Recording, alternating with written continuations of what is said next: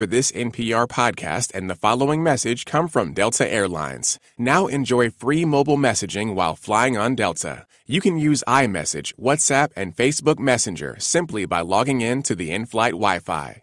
From WHYY in Philadelphia, I'm Terry Gross with Fresh Air. Today, David Simon and George Pelecanos, the creators of the new HBO series The Deuce. It's set in Times Square in the early 70s, when it was a center for pimps, prostitutes, and peep shows, and pornography was about to become a big business. Simon and Pelecanos also collaborated on The Wire and Treme. They'll talk about the research they did for The Deuce. Are we going to admit on NPR that we had to buy a first-rate pornograph and put it in the middle of the office? And yeah, we looked at what we were depicting to be certain.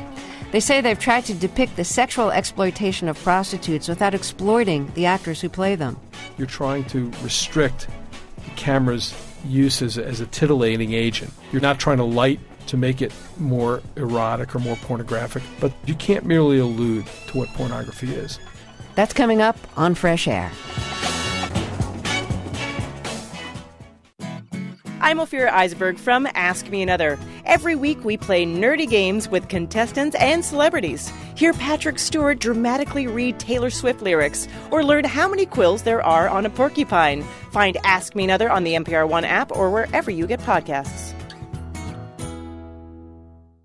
This is Fresh Air. I'm Terry Gross. All right.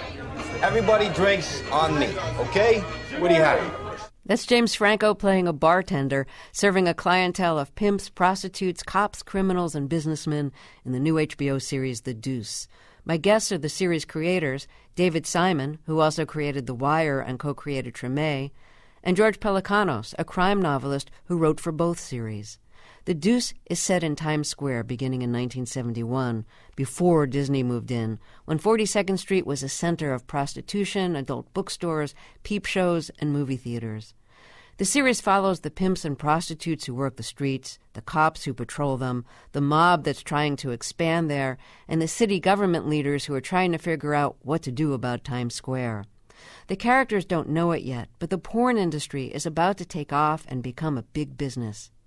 James Franco stars in two roles, Vincent, the bartender, and his ne'er-do-well identical twin brother Frankie, who's gambled away his money and is in debt to the mob. Maggie Gyllenhaal plays a prostitute who has always refused to work with a pimp and is hoping to get out of the trade by learning to make porn films. David Simon, George Pelecanos, welcome to Fresh Air. Congratulations on The Deuce.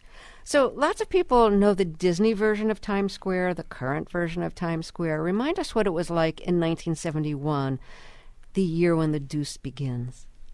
We start in 1971 on this show, and at that point, the middle of Manhattan, the Midtown area, was really given over to a lot of vice. It was, of course, the theater district, but that was coexisting with a lot of depressed real estate, a lot of prostitution, some street drug trafficking. It had become a New York that seemed to be failing in some very basic ways. Two of the main characters in The Deuce are identical twins, both played by James Franco. Vincent runs a bar that caters to a lot of cops and sex workers, and his brother is a gambler and, someone who's always getting into trouble. They're based on two real identical twins who I think you met, or at least you met one of them? Well, we met the character whose name is Vincent on the show, the bar owner, and his brother had passed, and he actually passed away before we shot the pilot. But David and I spent a good deal of time with him, and it was his stories that, and his delivery in a way that got us interested to begin with. We didn't particularly want to do a show about pornography, and we almost grudgingly took the meeting with this guy. But after we spoke to him, the story started to come alive for us because he knew so many people. Their arcs were so defined. And this bar that he had was an unusual place for that time because, at the time you had segregated bars. You had the gay bars downtown. You had black bars, white bars, that kind of thing. He welcomed everybody into this place. So he knew prostitutes, pimps, porn actors, politicians, journalists, gay and straight, transgender, and he was the kind of guy that, although he was complicit in a lot of the things that we're going to get to on the show, he had a live and let live attitude. So, and the fact that he had a brother that was sort of not a bad guy, but he dragged him into a lot of bad situations, created conflict, which was, natural for drama for us. So you like this guy? I would say I like a good bit of him. Yeah. Right. Fair I enough. mean, Yeah. he's problematic. He was problematic in certain ways, Mm-hmm. but there was a lot of charm to him, I will say. But then, at the same time, there were moments where, he would tell us a story about somebody, and we would say, well, what happened to her? And the answer was never that she married a podiatrist and moved to Scarsdale and had 3 kids. It was always, the vast majority of the stories were attritive. And so you started to get that vibe as well. So the series is also about pornography and how pornography is changing. And I want to play a short clip here. There's a scene where one of the prostitutes, Darlene, finds out that one of her Johns has kind of not only made a film of them having sex, but he sold it, and it's being sold under the counter at the local bookstore that has a lot of porn that it sells under the counter.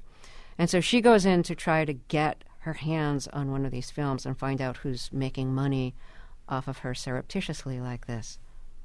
So here's Dominique Fishback as Darlene and E.J. Carroll as the bookstore owner.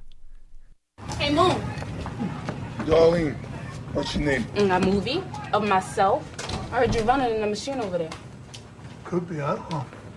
And I'm guessing you got copies people can buy, too. I'll have to check the inventory. Do that. Yeah. I only have 2 left. You're very popular. Backdoor Betty. How much you sell these for? 50 to chumps, 35 to regulars. Why? Where do they come from? Who puts them out? Oh. What are you, an owl? Whose movie is it? Darling, what do you want in a dress? I don't know. You don't know. May have heard, but it's illegal to have sex for money. And it's illegal to sell pictures of people having sex for money. I mean, cheesecake, okay. But the hardcore stuff stays in paper bags. I can't even put it out in the store.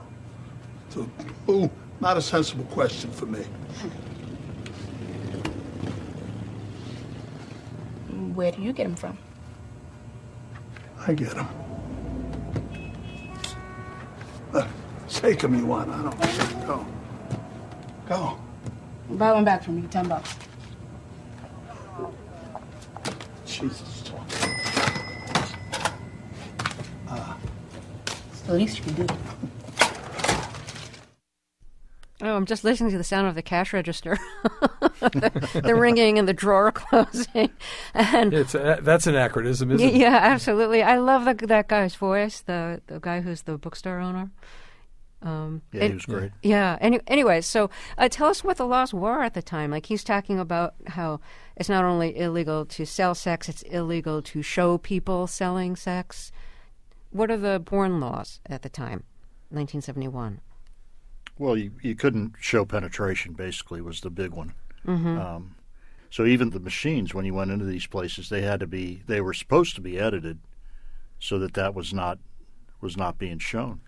And the movies that were out, it was almost okay if it was a foreign film and it was under the guise of a documentary like Sex USA, or before that it was I Am Curious Yellow and all these Swedish films that.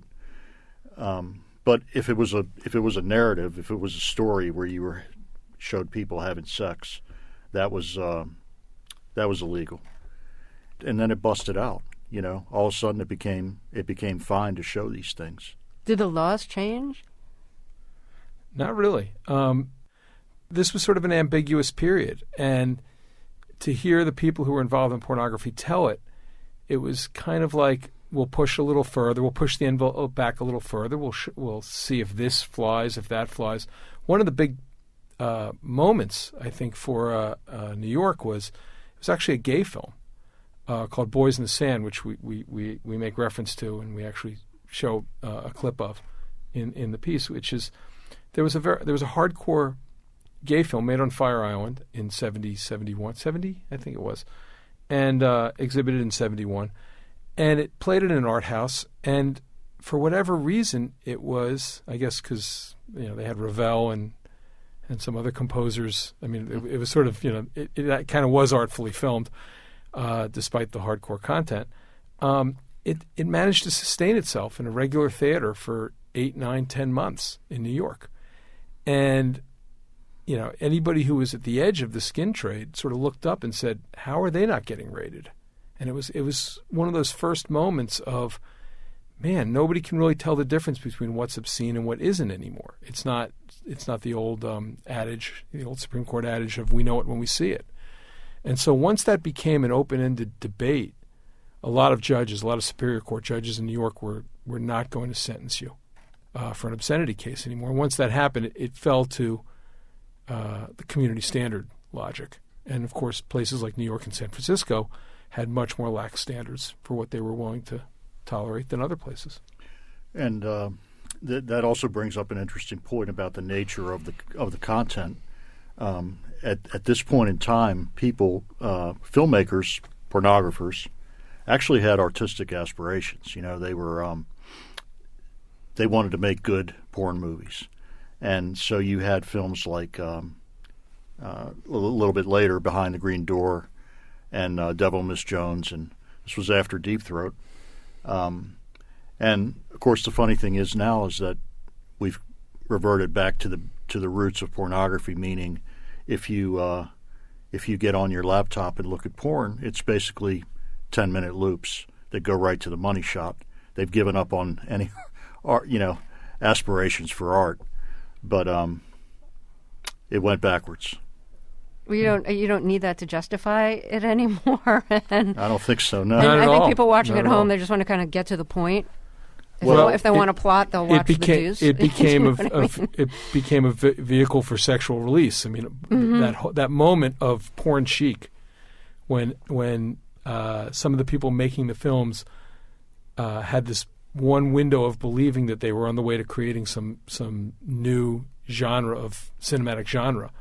It was a very brief moment, and you could probably time the end of it to the arrival of VHS, of videotape, because at that point, the entire physical plant of places like the Deuce or North Beach in San Francisco, it became irrelevant. You didn't, the raincoat crowd was no longer the audience. The audience was the American people, by and large the American male, and it was going to his living room. Well, let's take a short break here, and then we'll talk some more. If you're just joining us, my guests are the two creators of the new HBO series, The Deuce, David Simon and George Pelecanos, who have also written some of the episodes. We'll be right back. This is Fresh Air. Support for this podcast and the following message come from Swell Investing, an impact investing platform that aims to deliver profit as well as purpose. Swell identifies high-growth potential companies that are working to solve today's biggest challenges, like clean water, disease eradication, and renewable energy. Now people can invest in portfolios of stocks that align with their values. This is impact investing.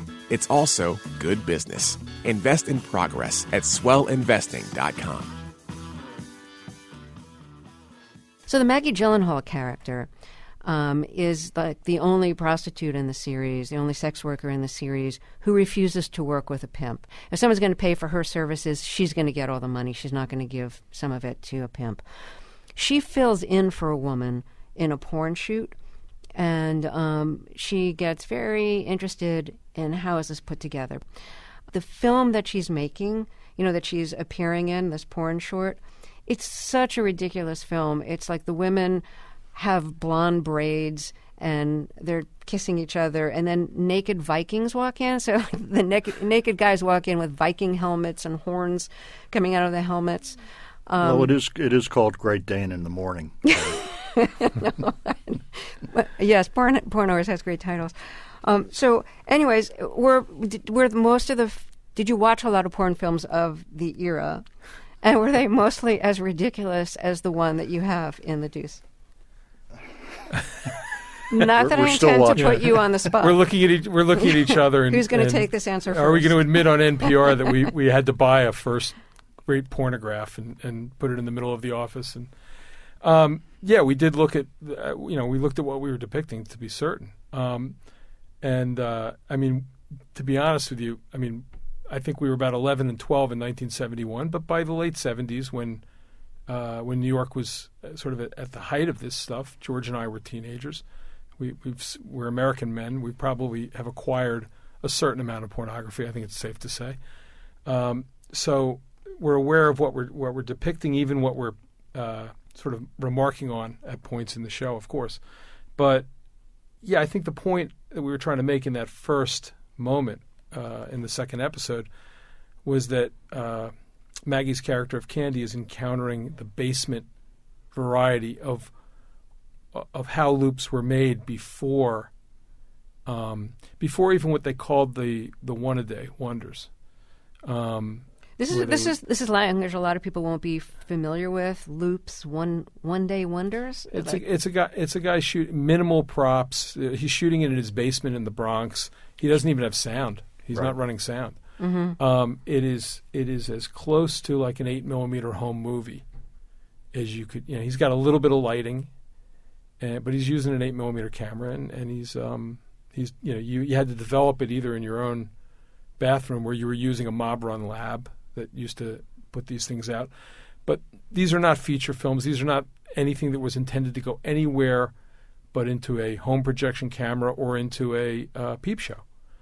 And that was sort of the prime logic of pornography until it was able to come out of the shadows. And you can tell the women in this short film are faking it. They're not even. They don't even know how to make it look real, if you know what it looks just like. So everybody's going through the motions. But so when you were young and watching things like that, and you could tell this is like a really cheap, badly made production, everybody's faking it, but still they're naked and engaged in sex. As artists yourselves, did you have this kind of disconnect between like the quality of the film and the sensations it was arousing in you? Terry, when I was 11 years old in 1971, I was trying to steal my dad's Playboy and figure out, what was going on. So I have to say, at a certain point, the idea that I was looking in any way at pornography in any kind of, I was on the way, even in high school, to being a newspaper reporter. George was going to be a novelist. So I don't think we were looking at any of this stuff cinematically. We were just trying to figure out the mysteries of what we didn't know. I think in retrospect, now looking back on what pornography has become in American life, how ubiquitous it is, and what is at a 10 or 12 or 14-year-old kid's fingertips now on the internet, that's interesting to me. The idea of how blunt and how, frankly, misogynistic a certain portion of that pornography is, and how available it is, because it was all, whether it was pornographic or erotic or anything, it was all weirdly forbidden, if that's a word. When I was a teenager, it was, I don't think I saw that. George, I'm speaking for myself, but I don't think I saw a porn loop until I was 18 or 19. I had to be of age to walk into a dirty bookstore. That's right. Your turn, George. Right. Give it up, George. It wasn't a big part of my life, I can tell you that. We had theaters in D.C. We'd go, I'd go down there with buddies of mine occasionally and check it out, but you knew what it was. You weren't looking for production values. And that's pretty much the case of all the exploitation movies I used to see, and the karate films, blaxploitation. It was another way to have fun. Grindhouse. Yeah, Grindhouse. But I didn't think about it that much, and I sure didn't think about, in the back of my mind, I might have thought, well, that's somebody's daughter, or that's somebody's sister, and but that was the extent of my my self-reflection. Mm-hmm. So I have to say, in this cheap movie that we're talking about within The Deuce, the money shot is executed with the help of Campbell's potato soup. Is that a real thing? Is that a real thing that happened? Is that like based on research? Yeah. Richard Price wrote that. Oh, okay. He researched it. Apparently, it was an early remedy if the male performers had performed too quickly. It was a substitution, and he put that in there, and it stood the test of time. It made it through about 3 generations of scripts, and the cast and crew managed to execute it in such a way that it did speak to the amateurishness, and also, bluntly, it spoke to what people were chasing when they were buying pornography, and I don't think that's changed. I don't think somehow we've reached some fresh level of maturity when it comes to pornography. Right. I think what we were trying to give you was a baseline of what was happening in people's basements before, because you're about a year away from $100,000 in mob money being spent on Deep Throat, which would open with a red carpet at the World Theater in New York and would be treated to a variety review and taken. It was a joke. It was a farcical plot. We now know we now know the trauma of the actress who was Linda Lovelace. We know a lot about it now, but at the time, it was also taken quite seriously as the beginning of something because it made an awful lot of money in theaters, and so it was attended to as a moment. Well, and a lot of notable people went to see it. My guests are David Simon and George Pelecanos, the creators of the new HBO series The Deuce. We'll talk more after a break. I'm Terry Gross, and this is Fresh Air. Support for this podcast and the following message come from Lyft, reminding listeners that they could be relaxing in a Lyft ride right now with their eyes closed, listening to Beethoven or whale sounds or a babbling brook or something else relaxing. Lyft provides rides as relaxing as the buttery smooth voice of a public radio announcer because riding is just a more relaxing way to drive. Lyft. It matters how you get there. Download and ride today. So you're working in difficult territory in making The Deuce because it's a series about women being sexually exploited by their pimps, by the Johns who pay for them, by the cops. By the pornographers. And by the pornographers. So, you're in the position of making a series about women who are sexually exploited. You're going to be showing them naked. You're going to be showing them having sex. How do you do that without continuing to exploit the actresses playing the exploited women? Well, David and I worked on this for 2 or 3 years before we shot any film. And it was continually on our minds. How were we going to approach it? And it went from conception to shooting to the editing room, and sometimes we'd be in the editing room and we'd say, the camera's lingering on her breasts. Let's take 5 seconds out of that. But the other thing is that also that we did that I think was very helpful was that we surrounded ourselves with a lot of women on the creative side. And so the writer's room has women, very good female novelists that we have, Megan Abbott, Lisa Lutz.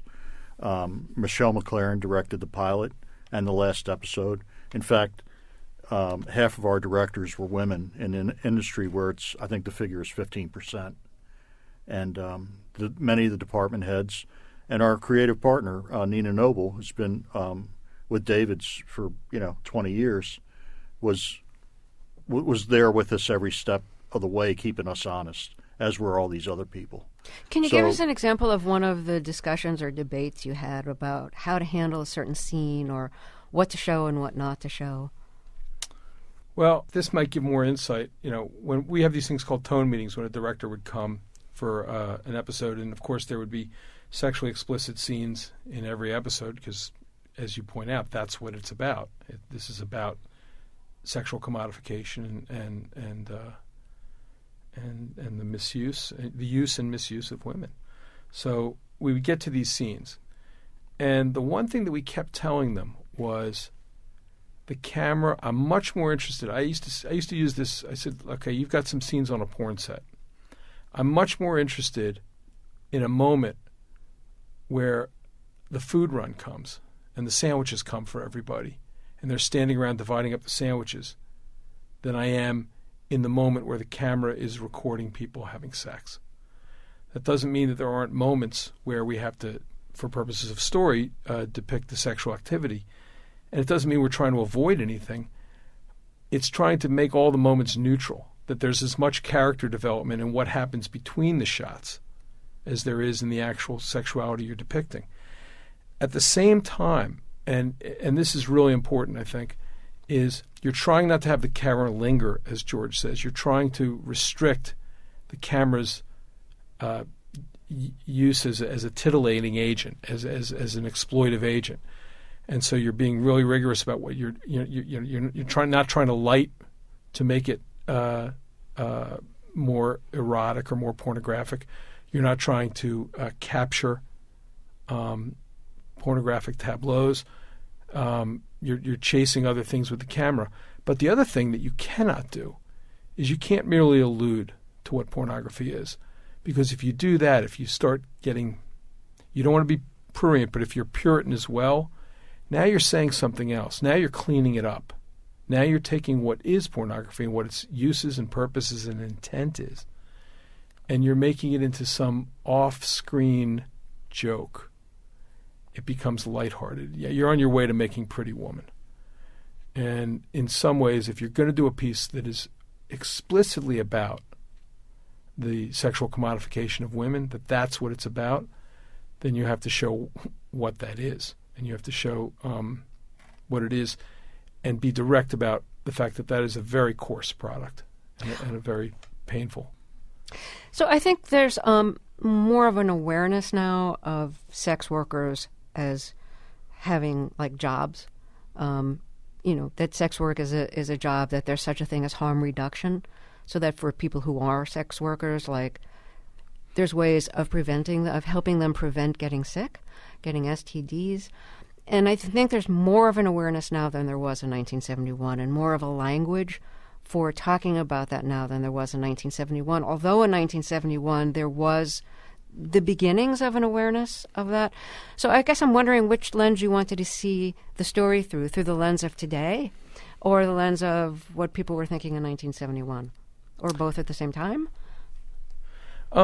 I think we want people to speak as they do in 1971. And again, you and I and George right now are having a discussion about theory and issues and things that if our characters were to speak this way, we would have a real problem. We would not have a functional or credible narrative. That is so true. And so I think the thing that really appealed to me, and it started to appeal to me even as we started to hear this man's stories about 42nd Street, was here's a moment where an economy and an industry comes into being almost overnight. What isn't legal, what is furtive, what is being sold out of car trunks and from under counters suddenly is available. And the profit is going to increase geometrically to where now pornography is a multi-billion-dollar business. So let's follow that. Let's take a look back at this moment and see who paid the cost, who was, what happened to the pioneers, the real pioneers. And so I think that's what is anachronistic in our heads, is that I think we know what was coming in terms of the next 30, 40 years in America. My guests are David Simon and George Pelecanos, the creators of the new HBO series, The Deuce. We'll talk more after a break. This is Fresh Air. Thanks for listening to Fresh Air. Here's another podcast you might enjoy, the TED Radio Hour. It's a show exploring new ideas and inventions, fresh approaches to old problems, and new ways to think and create. You can find the TED Radio Hour with host Guy Raz on the NPR One app or wherever you find your podcasts. So it's interesting, the time that you're writing about, 1971, which is when The Deuce starts, it's all these kind of coinciding movements. So you've got this like pornography is about to expand and enter the mainstream in a way that it never has before. At the same time, you've got the women's movement, you've got the gay rights movement, you've got the anti-war movement, the counterculture. All of this stuff is happening at the same time, taking the culture in different directions at the same time. So how do you want to address all of that simultaneity? There is one character already who has nearly gotten fired for being against the war and for being a college student against the war on a construction site. Yeah, I think that was a surrogate for actually Richard Price, coming near to being escorted off of his father's. I think he was that. I think Price was that apprentice. Uh-huh. We want to get to a good deal of that. If they give us. The piece is intended as a 3-year arc. And if they give that to us, we would be coming back in the late 70s, and then we'd be coming back in the mid-80s. Uh-huh. For 8 episodes in each sequence. And there's a lot that is about to happen, yes. Women Against Pornography is about to explode and become a reality. That's right. In this specific place, in Times Square. And in fact, one of our characters, in fictionalized, but in truth, in nonfiction sense, was one of the founders of that movement. So we're sort of prepping for that moment of natural conflict between two fundamental ideas. One of which was sexual liberation and the idea of obscenity becoming a passé notion in American society, and the other notion being. What does it mean when women are objectified to this degree? David Simon, when you were a reporter in Baltimore, did you ever cover the police who were covering Vice? Sure. So did you work in any things you learned about the sex trade from your years as a reporter? Did you work any of that into the Deuce? Maybe a little here and there. Baltimore has a block. We have a red light district. We all kind of knew what happened in the back rooms on the block, and that a lot of the dance clubs, a lot of strip joints, basically could act as brothels. There was certainly a number of street walking strips. There was a male hustling strip on. It was part of the culture of the city. That this existed as same as in D.C. on 14th Street with this D.C. that George grew up in. I think, to be honest, when I was in my 20s and covering it, or even in my early 30s, I considered it a little bit of a joke. I don't think I thought about it with any degree of effort. You have to remember, Baltimore was in the throes of a great epidemic of violence related to the drug trade, so that seemed to me to be the sin. The great sin, and this seemed to be a Vice, and I sort of knew the difference and concentrated on the one, and I think I took the other one a little bit lighter. Mm-hmm. And I think if that's changed at all, I think I thought, well, this should be legalized and rationalized and regulated. I think I had that sensibility about it, but you know what? I thought that about the drug trade. So, the idea of prohibition seemed impractical.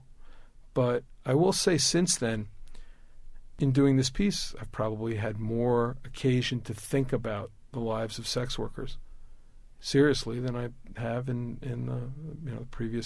all the previous years of adulthood. Did you meet a lot of sex workers as research? Did you talk with them? Some.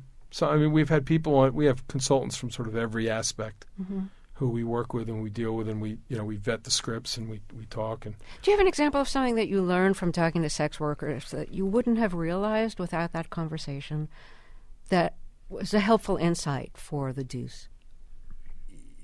When you talk to some of these people, it's just some of it's horrifying, and everybody, people have a different perspective on their own lives. So we have talked to people who have said to us, in effect, "Don't feel sorry for me.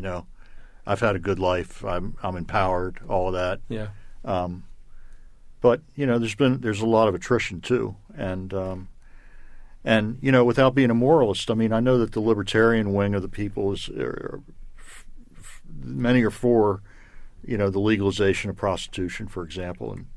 But there's also plenty of slavery involved in this. People brought to this country working off their ticket here in the form of prostitution and against their will. And there's not a lot positive that you can say about it after talking to folks who are in the industry. Yeah, I think we tended to get more positive feedbacks from some of the survivors of early porn.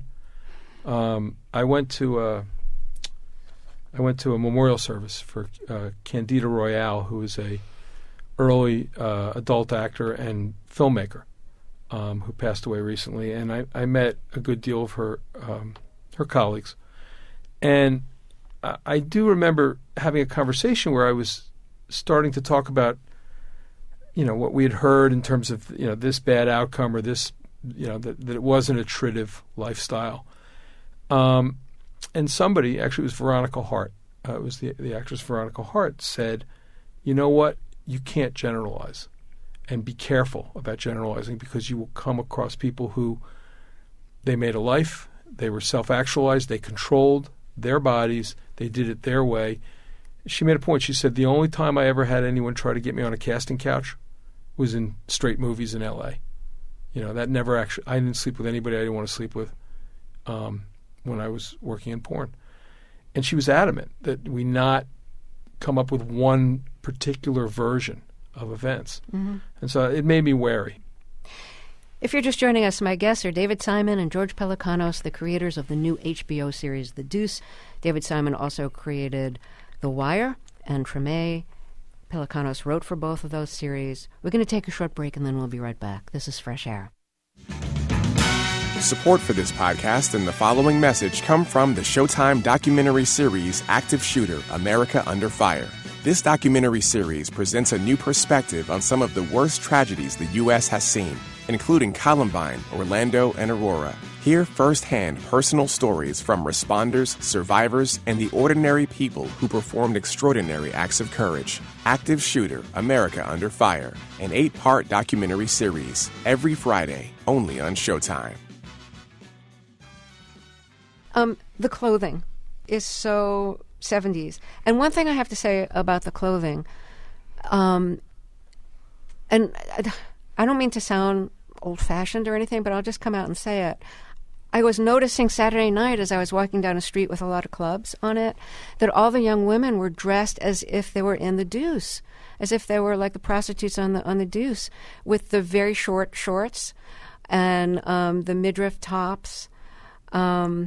And I don't mean to sound like prudish or old-fashioned, but like that kind of clothing is just what people wear now.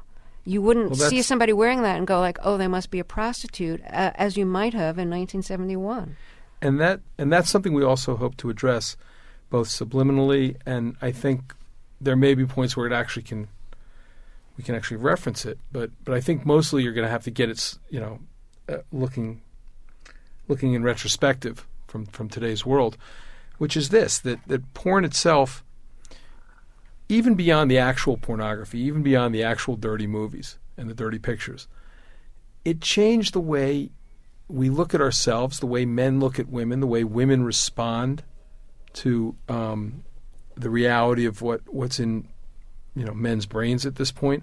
We don't sell anything without using the tropes of pornography. We don't sell beer or cars or blue jeans without in some way referencing a lot of what has become normalized imagery and normalized culture through the ubiquity of pornography over the last 50 years. It's been a long time. It's been half a century that this stuff has been in the ether.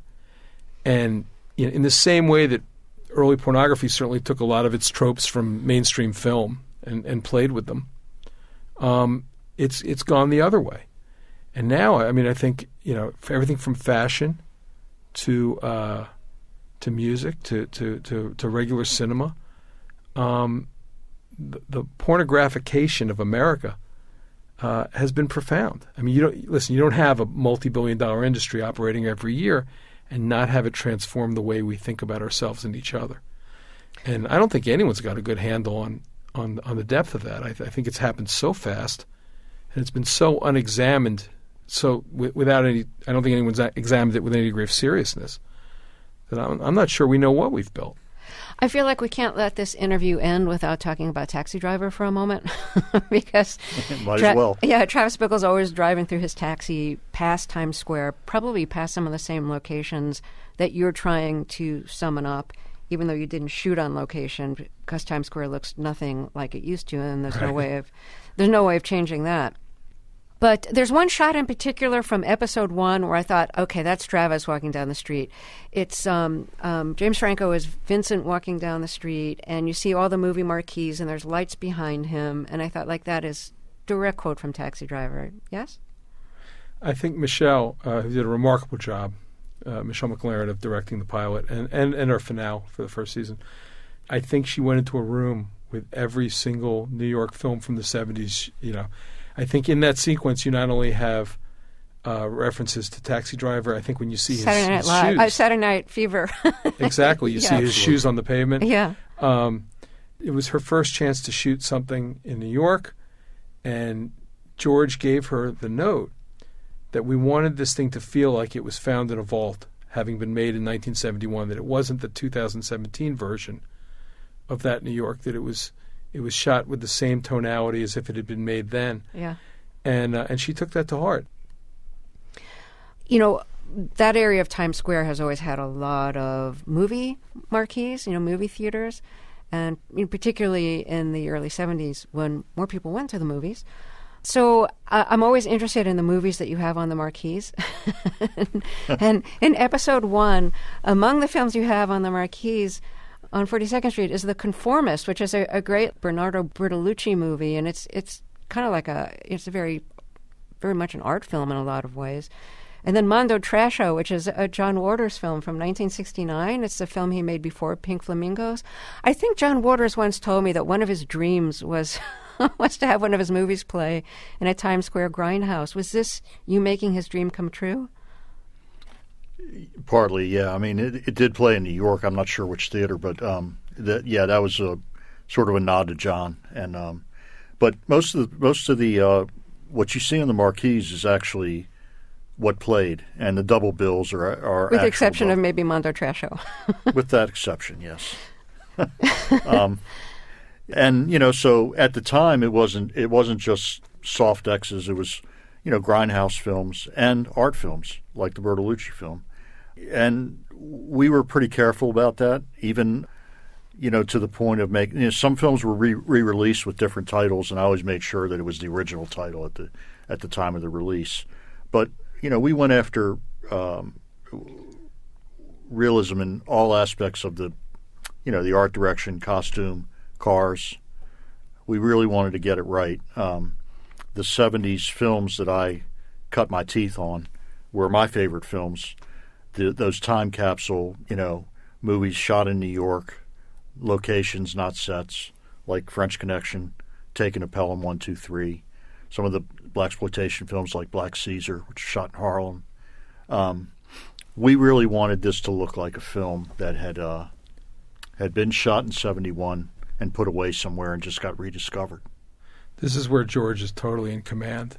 Nothing is more entertaining than going to an outdoor location for the Deuce and watching George march up and down the lines of cars until he finds the 1973 Eldorado that should not be in the line for 1971. It's like what, do you think you were going to get that opera window past me? Nothing is funnier. He's tyrannical. It's just wonderful. George, I'm assuming it's you who chose the theme for the Deuce, the Curtis Mayfield song? Yeah, good call. Mayfield was a personal hero of mine, not just for his music, but his spirituality and how he stood up in a peaceful way to the horrible things that were happening to his people at that time.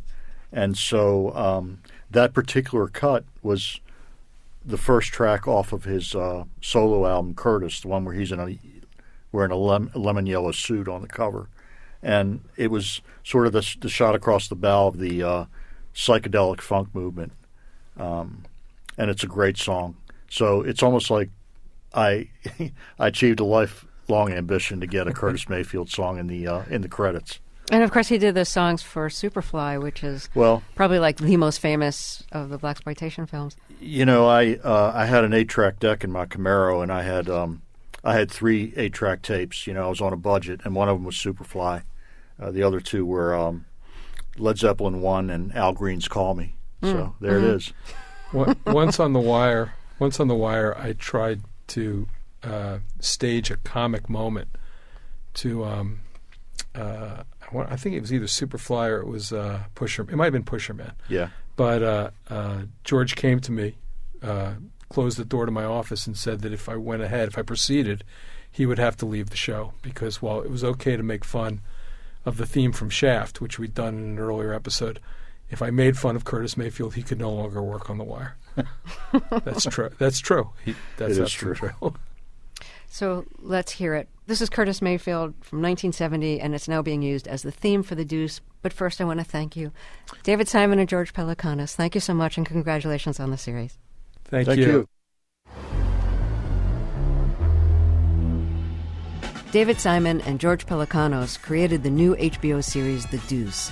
Episode 4 will be shown Sunday evening. Tomorrow on Fresh Air, we'll talk about the new wave of lobbyists in President Trump's Washington and how the chaos and uncertainty within the Trump administration have affected how lobbyists operate. My guest will be New York Times political investigative reporter Nicholas Confessore, who covers wealth, power, and influence in Washington. I hope you'll join us. Fresh Air's executive producer into trouble.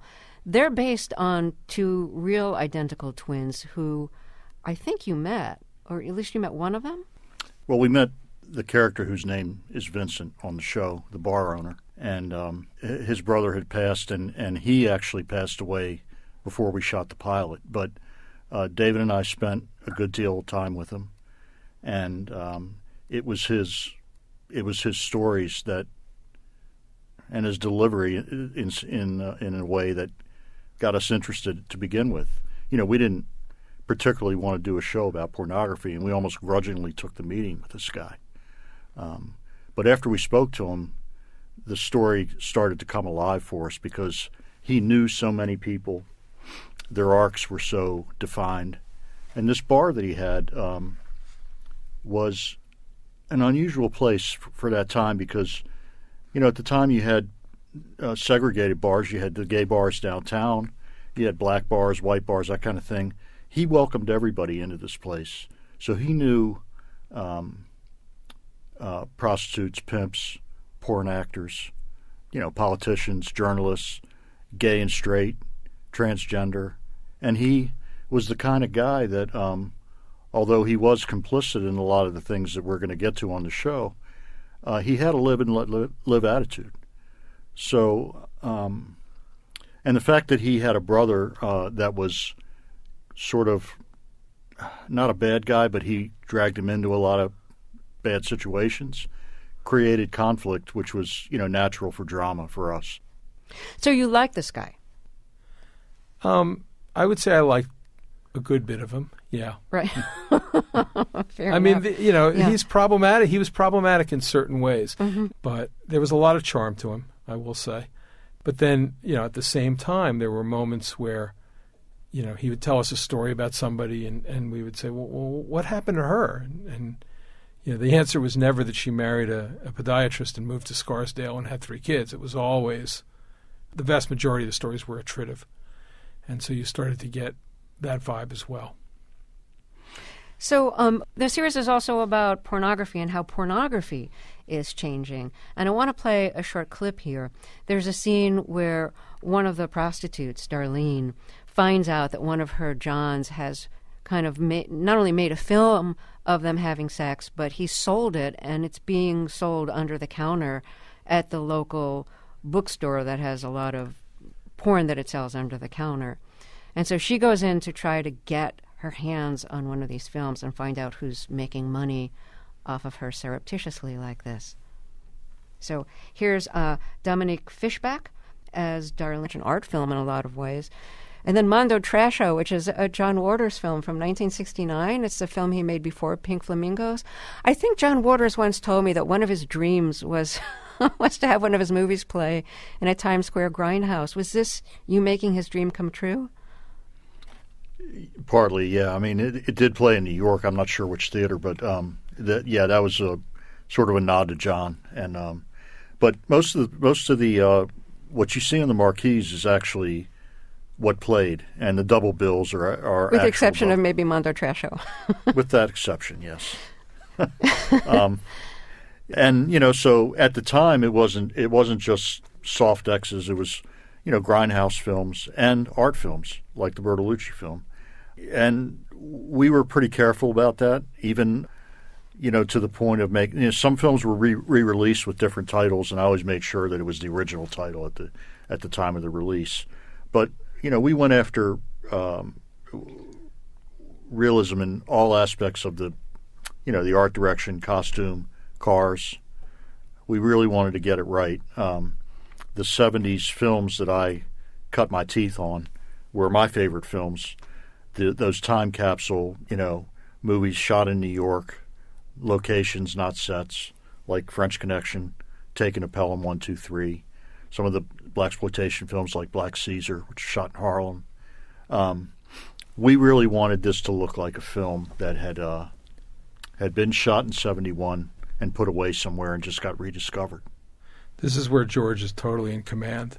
Nothing is more entertaining than going to an outdoor location for the Deuce and watching George march up and down the lines of cars until he finds the 1973 Eldorado that should not be in the line for 1971.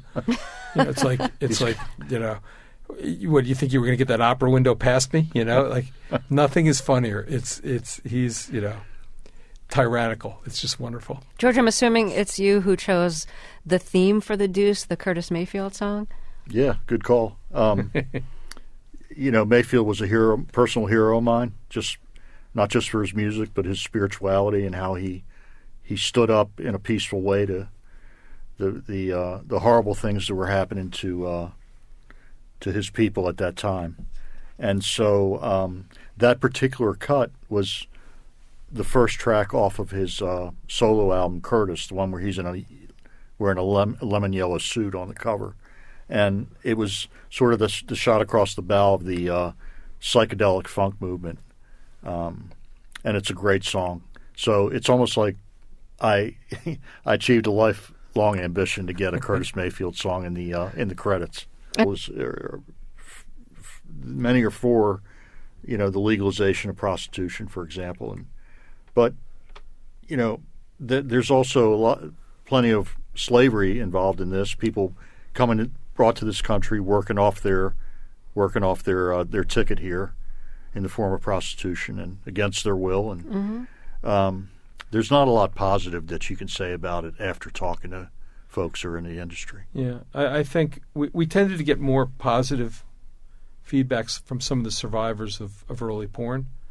I went to a memorial service for Candida Royale, who is a early adult actor and filmmaker who passed away recently, and I met a good deal of her colleagues, and I do remember having a conversation where I was starting to talk about what we had heard in terms of this bad outcome or this that it wasn't a tritive lifestyle.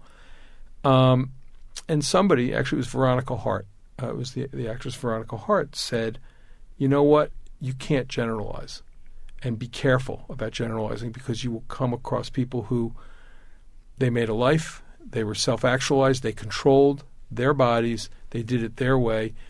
She made a point. She said, the only time I ever had anyone try to get me on a casting couch was in straight movies in L.A. That never actually, I didn't sleep with anybody I didn't want to sleep with when I was working in porn. And she was adamant that we not come up with one particular version of events. Mm-hmm. And so it made me wary. If you're just joining us, my guests are David Simon and George Pelecanos, the creators of the new HBO series The Deuce. David Simon also created The Wire and Treme, Pelecanos wrote for both of those series. We're going to take a short break, and then we'll be right back. This is Fresh Air. Support for this podcast and the following message come from the Showtime documentary series Active Shooter, America Under Fire. This documentary series presents a new perspective on some of the worst tragedies the U.S. has seen, including Columbine, Orlando, and Aurora. Hear firsthand personal stories from responders, survivors, and the ordinary people who performed extraordinary acts of courage. Active Shooter, America Under Fire, an 8-part documentary series, every Friday, only on Showtime. The clothing is so 70s. And one thing I have to say about the clothing, and I don't mean to sound old-fashioned or anything, but I'll just come out and say it. I was noticing Saturday night as I was walking down a street with a lot of clubs on it, that all the young women were dressed as if they were in the Deuce, as if they were like the prostitutes on the Deuce, with the sexuality you're depicting. At the same time, and this is really important, I think, is you're trying not to have the camera linger, as George says. You're trying to restrict the camera's use as a titillating agent, as an exploitive agent. And so you're being really rigorous about what you're not trying to light to make it more erotic or more pornographic. You're not trying to capture pornographic tableaus. You're chasing other things with the camera. But the other thing that you cannot do is you can't merely allude to what pornography is. Because if you do that, if you start getting, you don't want to be prurient, but if you're Puritan as well, now you're saying something else. Now you're cleaning it up. Now you're taking what is pornography and what its uses and purposes and intent is, and you're making it into some off-screen joke. It becomes lighthearted. Yeah, you're on your way to making Pretty Woman.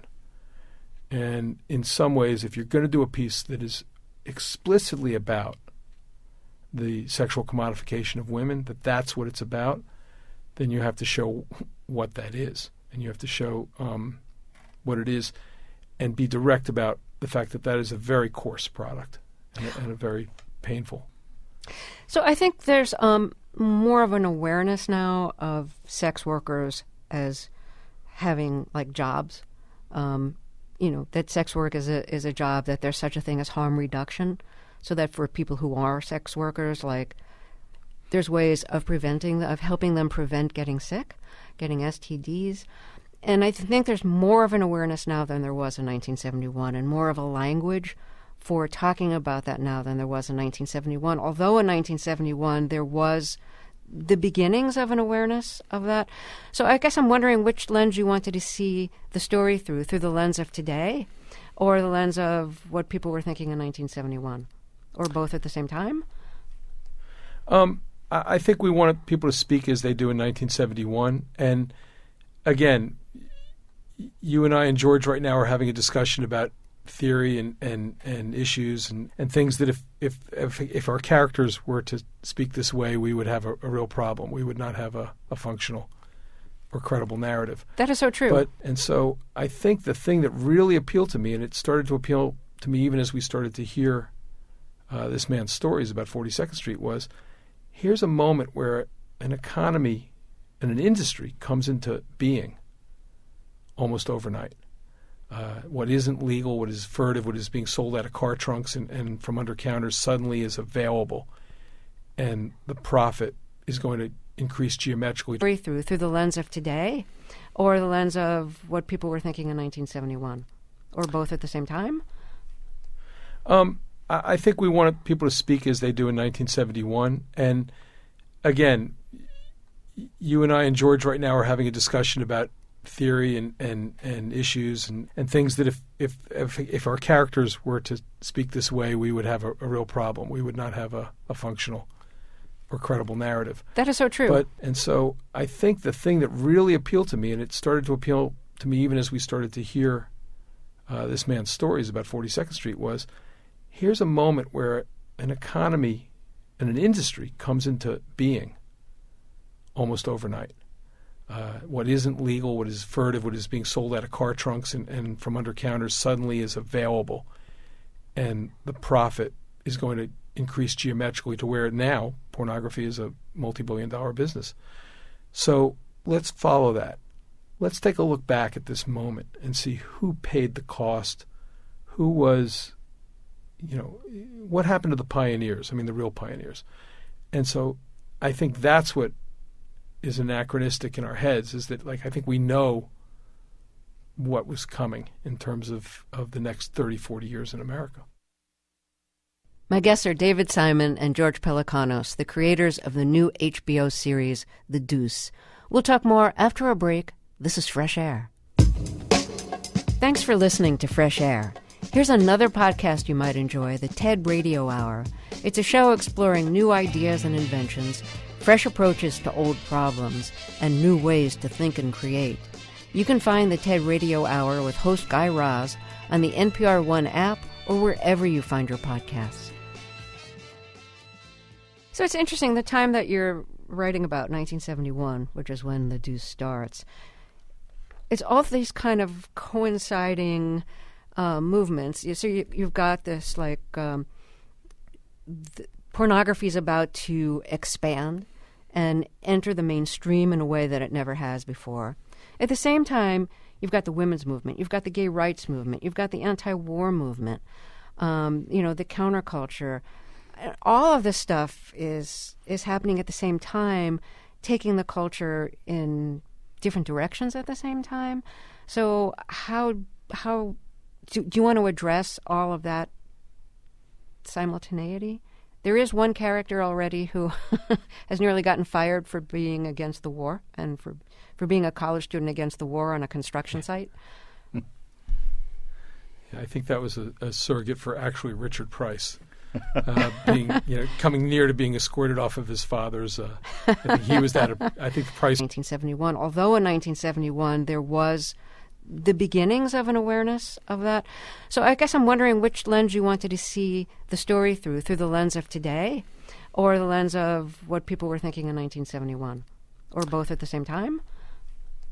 I think we wanted people to speak as they do in 1971, and again, you and I and George right now are having a discussion about theory and issues and things that if our characters were to speak this way, we would have a real problem. We would not have a functional or credible narrative. That is so true. And so I think the thing that really appealed to me, and it started to appeal to me even as we started to hear this man's stories about 42nd Street, was here's a moment where an economy and an industry comes into being almost overnight. What isn't legal, what is furtive, what is being sold out of car trunks and from under counters suddenly is available. And the profit is going to increase geometrically to where now pornography is a multi-billion-dollar business. So let's follow that. Let's take a look back at this moment and see who paid the cost, who was, what happened to the pioneers, the real pioneers. And so I think that's what is anachronistic in our heads, is that I think we know what was coming in terms of the next 30, 40 years in America. My guests are David Simon and George Pelecanos, the creators of the new HBO series, The Deuce. We'll talk more after a break. This is Fresh Air. Thanks for listening to Fresh Air. Here's another podcast you might enjoy, the TED Radio Hour. It's a show exploring new ideas and inventions, fresh approaches to old problems, and new ways to think and create. You can find the TED Radio Hour with host Guy Raz on the NPR One app or wherever you find your podcasts. So it's interesting, the time that you're writing about, 1971, which is when The Deuce starts, it's all these kind of coinciding movements. So you've got this, pornography is about to expand and enter the mainstream in a way that it never has before. At the same time, you've got the women's movement, you've got the gay rights movement, you've got the anti-war movement, the counterculture. All of this stuff is happening at the same time, taking the culture in different directions at the same time. So how do you want to address all of that simultaneity? There is one character already who has nearly gotten fired for being against the war and for being a college student against the war on a construction site. Of that New York, that it was shot with the same tonality as if it had been made then. Yeah. And she took that to heart. You know, that area of Times Square has always had a lot of movie marquees, movie theaters, and particularly in the early 70s when more people went to the movies. So I'm always interested in the movies that you have on the marquees. And in episode 1, among the films you have on the marquees on 42nd Street is The Conformist, which is a great Bernardo Bertolucci movie, and it's kind of it's a very, very much an art film in a lot of ways. And then Mondo Trasho, which is a John Waters film from 1969. It's the film he made before Pink Flamingos. I think John Waters once told me that one of his dreams was to have one of his movies play in a Times Square grindhouse. Was this you making his dream come true? Partly, yeah. I mean, it did play in New York. I'm not sure which theater, but that was a sort of a nod to John. And but most of the what you see on the marquees is actually what played, and the double bills are with the exception of maybe Mondo Trasho. With that exception, yes. And so at the time it wasn't just soft X's. It was grindhouse films and art films like the Bertolucci film, and we were pretty careful about that. Even to the point of making some films were re-released with different titles, and I always made sure that it was the original title at the time of the release. But we went after realism in all aspects of the art direction, costume, cars. We really wanted to get it right. The 70s films that I cut my teeth on were my favorite films. Those time capsule, movies shot in New York, locations, not sets, like French Connection, Taken to Pelham 1, 2, 3. Some of the blaxploitation films like Black Caesar, which was shot in Harlem. We really wanted this to look like a film that had been shot in 71 and put away somewhere and just got rediscovered. This is where George is totally in command. Nothing is more entertaining than going to an outdoor location for the Deuce and watching George march up and down the lines of cars until he finds the 1973 Eldorado that should not be in the line for 1971. It's like what do you think you were going to get that opera window past me? Nothing is funnier. He's tyrannical. It's just wonderful. George, I'm assuming it's you who chose the theme for the Deuce, the Curtis Mayfield song. Yeah, good call.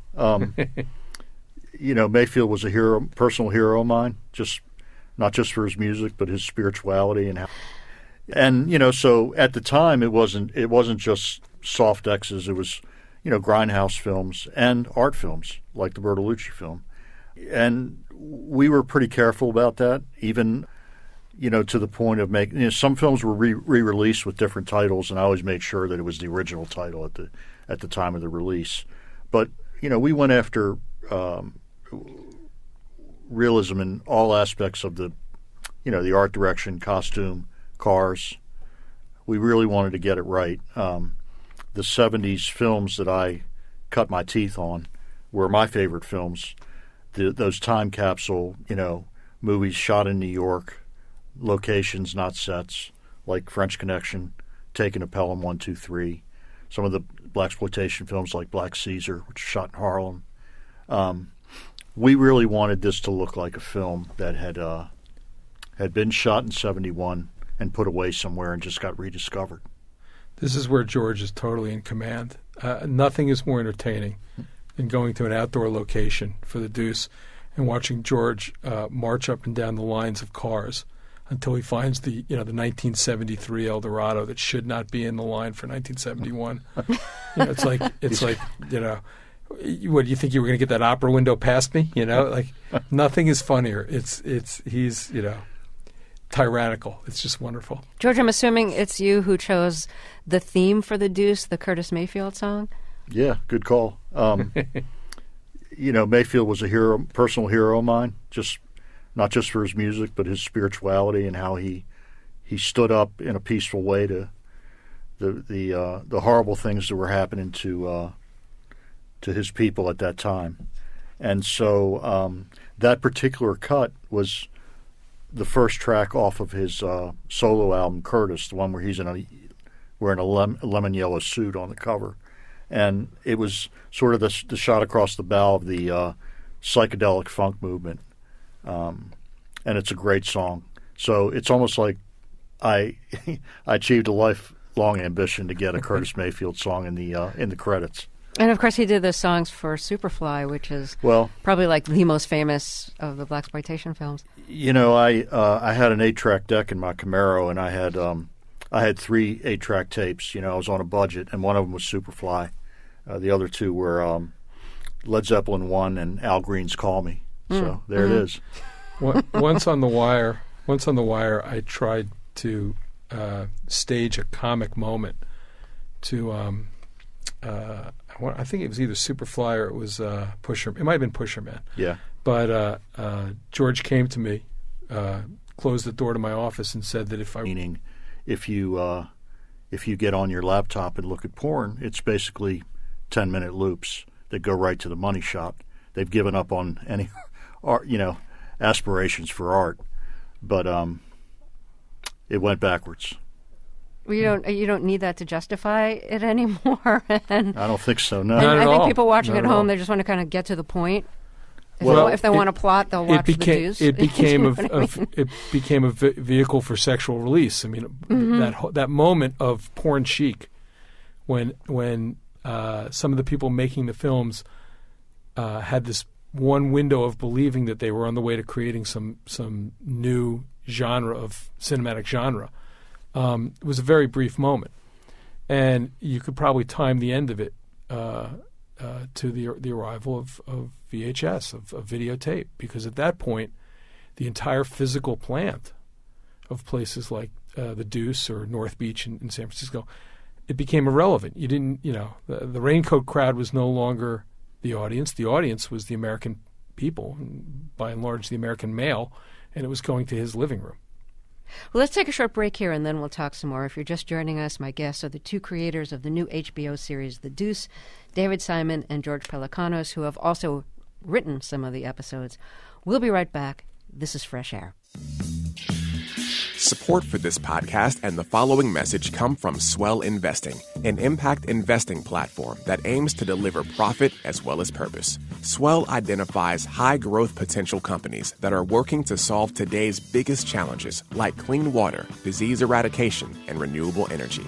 Now people can invest in portfolios of stocks that align with their values. This is impact investing. It's also good business. Invest in progress at swellinvesting.com.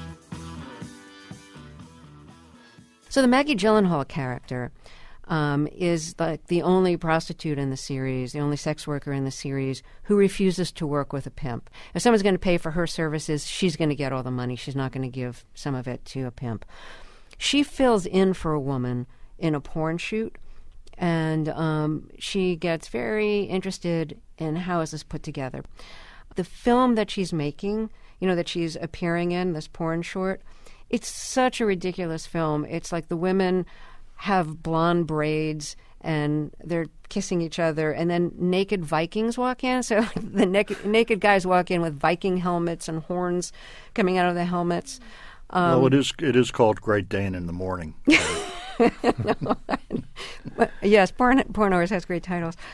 So, anyways, were most of the? Did you watch a lot of porn films of the era, and were they mostly as ridiculous? I think in retrospect, now looking back on what pornography has become in American life, how ubiquitous it is, and what is at a 10 or 12 or 14-year-old kid's fingertips now on the internet. That's interesting to me. The idea of how blunt and how frankly misogynistic a certain portion of that pornography is, and how available it is, because it was all, whether it was pornographic or erotic or anything, it was all weirdly forbidden, if that's a word. When I was a teenager, it you know. I mean, I don't think I saw that. George, I'm speaking for myself, but I don't think I saw a porn loop until I was 18 or 19. You know, I had to be of age to walk into a dirty bookstore. That's right. Your turn, George. Right. Give it up, George. You know, it wasn't a big part of my life, I can tell you that. I mean, we had theaters in D.C. We'd go, you know, I'd go down there with buddies of mine occasionally and check it out, but you knew what it was. I mean, you weren't looking for production values. And that's pretty much the case of all the exploitation movies I used to see, and, you know, the karate films, blaxploitation. You know, it was another way to have fun. Grindhouse. Yeah, Grindhouse. I mean, but I didn't think about it that much, and I sure didn't think about, you know, in the back of my mind, I might have thought, well, that's somebody's daughter, or that's somebody's sister, you know, and but that was the extent of my, you know, my self-reflection. Mm-hmm. So I have to say, in this cheap movie that we're talking about within The Deuce, the money shot is executed with the help of Campbell's potato soup. Is that a real thing? Is that a real thing that happened? Is that, you know, like, based on research? Yeah. Richard Price wrote that. Oh, okay. He researched it. Apparently it was an early remedy if the male performers had performed too quickly. It was a substitution, and he put that in there, and it stood the test of time. It made it through about 3 generations of scripts, and the cast and crew managed to execute it in such a way that it did speak to the amateurishness, and also, bluntly, it spoke to what people were chasing when they were buying pornography, and I don't think early pornography certainly took a lot of its tropes from mainstream film and played with them. It's gone the other way, and now, I mean, I think, you know, for everything from fashion to music to regular cinema, the pornographication of America has been profound. I mean, you don't have a multi-billion-dollar industry operating every year and not have it transform the way we think about ourselves and each other. And I don't think anyone's got a good handle on the depth of that. I think it's happened so fast, and it's been so unexamined. So without any, I don't think anyone's examined it with any degree of seriousness. That I'm not sure we know what we've built. I feel like we can't let this interview end without talking about Taxi Driver for a moment, because might as well. Yeah, Travis Bickle's always driving through his taxi past Times Square, probably past some of the same locations that you're trying to summon up, even though you didn't shoot on location, because Times Square looks nothing like it used to, and there's no way of changing that. But there's one shot in particular from episode 1 where I thought, okay, that's Travis walking down the street. It's James Franco is Vincent walking down the street, and you see all the movie marquees, and there's lights behind him. And I thought, like, that is direct quote from Taxi Driver. Yes? I think Michelle, who did a remarkable job, Michelle McLaren, of directing the pilot and our finale for the first season. I think she went into a room with every single New York film from the 70s, you know. I think in that sequence, you not only have references to Taxi Driver. I think when you see his shoes, Saturday Night Fever. Exactly, you see his shoes on the pavement. Yeah, it was her first chance to shoot something in New York, and George gave her the note that we wanted this thing to feel like it was found in a vault, having been made in 1971. That it wasn't the 2017 version of that New York. That it was shot with the same tonality as if it had been made then. Yeah. And she took that to heart. You know, that area of Times Square has always had a lot of movie marquees, movie theaters, and particularly in the early 70s when more people went to the movies. So I'm always interested in the movies that you have on the marquees. And in episode 1, among the films you have on the marquees on 42nd Street is The Conformist, which is a great Bernardo Bertolucci movie, and it's kind of like it's a very, very much an art film in a lot of ways. And then Mondo Trasho, which is a John Waters film from 1969. It's the film he made before Pink Flamingos. I think John Waters once told me that one of his dreams was was to have one of his movies play in a Times Square grindhouse. Was this you making his dream come true? Partly, yeah. I mean, it did play in New York. I'm not sure which theater.